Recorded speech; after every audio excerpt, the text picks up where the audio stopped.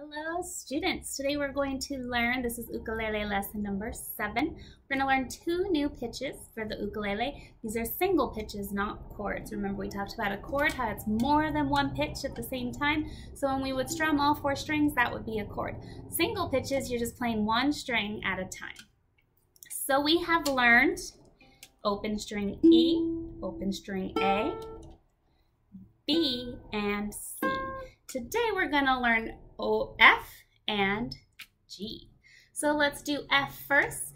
It says, facing the space, right? So F is the first space, the one at the bottom.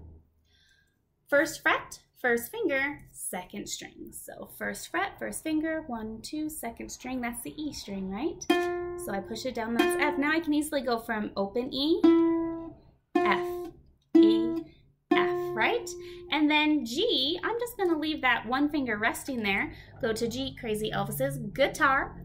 Third fret, third finger, second string. So here's my 1, 2, third fret, third finger, and 1, 2, second string. So I'm gonna take this one finger off of the F there, but just rest him above so he can go down quickly. Play that E string, that second string there. Here's my G. So now I have E, F, G. E, F, G, very good. And A, B, C. Hear how the pitches get higher? E, F, G, A, B, C. Very nice. Now we're going to play Hot Cross Buns. So let's figure out our pitches. This is going to introduce a new symbol and some rhythm, right? So let's figure out the rhythm first. If we look at this first note, it's colored in, no tails at the top. That's a quarter note. A quarter note gets 1 beat. Another quarter note, 1 beat.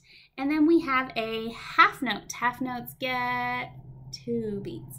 And that repeats in the second measure here.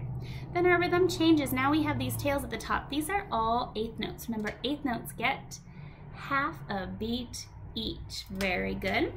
Then the third measure, again, quarter note, half note. So now let's look at that time signature. Remember, rhythm has to do with that time signature because we're adding up the beats. There is a 4 on top, which means I should have 4 beats in each measure.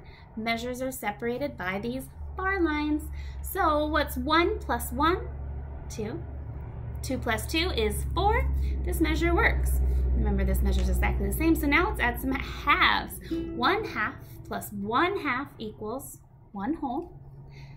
1 half plus 1 half equals a whole. 1 half plus 1 half equals a whole, and 1 half plus 1 half equals a whole. So 8 halves equals 4 wholes. So again, we have 4 beats. So now let's figure out the pitches for our song today. This first one is in the space, right? Facing the space, F-A. This next one's on a line, Crazy Elvis's guitar. And this next one's again in the space, F, the bottom space there. And it looks like our pitch repeats again. F-A, Crazy Elvis's guitar, F. Right? All right, looks like we stay on that bottom pitch, F, F, F, F, go back up to G, G, G, G, then we repeat A, G, F. And look at that, we have a repeat sign, so then we'll go back and do it again. So this is Hot Cross Buns. I'm gonna go ahead and play it for you. I didn't practice it, I hope I can do it.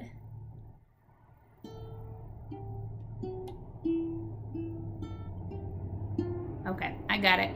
All right, here we go. Go ahead and try to follow along there, or you can look at my fingers, but either way, you gotta learn the pitches as you practice. So,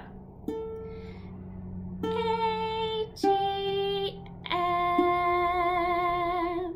A, G, F, F, F, F, F, G, G, G, G, A, G, F. Get it?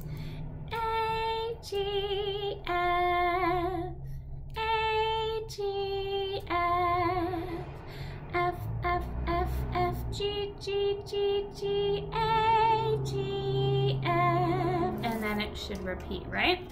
So then if I play that and add the words, here we go, get those fingers ready. Hot cross buns, hot cross buns, 1 a penny, 2 a penny, hot cross buns. And then it repeats and that is Hot Cross Buns with our F, our G, and the A. Get practicing.